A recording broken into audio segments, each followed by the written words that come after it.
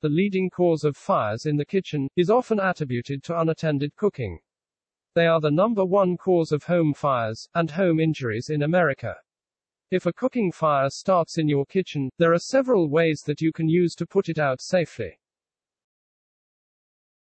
Here are 5 ways to safely put out a cooking fire. 1. Heat source. Try to identify the heat source and turn it off. However, only do so if you can access the source safely. 2. Pot lid. Cover the fire with a pot lid to starve it of oxygen. Only do so if the fire has just started. 3. Baking soda. Baking soda works effectively in smothering the flames of a small grease fire. Do not use sugar or flour as they are highly combustible.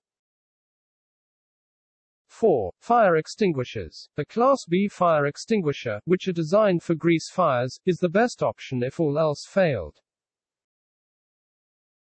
5. Call 911. If the fire is out of control and beyond your ability to put it out, quickly call 911.